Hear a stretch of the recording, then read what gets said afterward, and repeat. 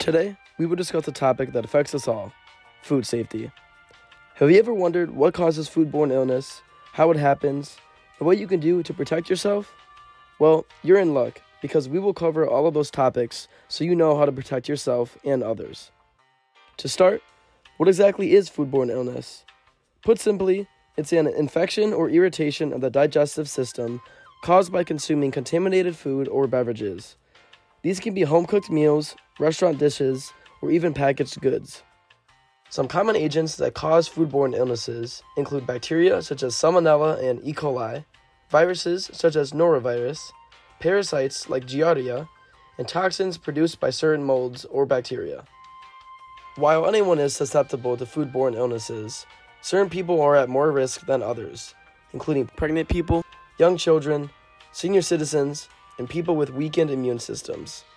Because no one is safe from foodborne illnesses, it's essential to understand the types of food prone to contamination. Common foods include raw or undercooked meat, poultry, eggs, and unpasteurized dairy products. However, raw vegetables, fruits, and deli-type salads can also become contaminated at home and in stores.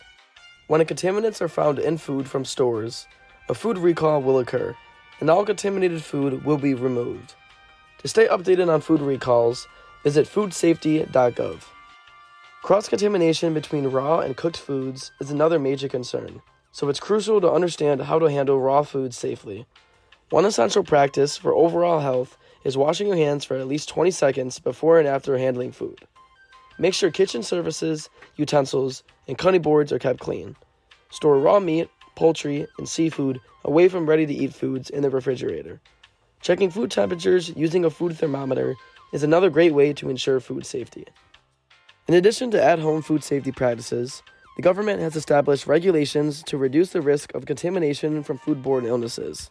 Rigorous regulations are in place to ensure the safety of the food supply chain. From farm to table, the government sets standards for production, transportation, and handling to reduce the chances of contamination.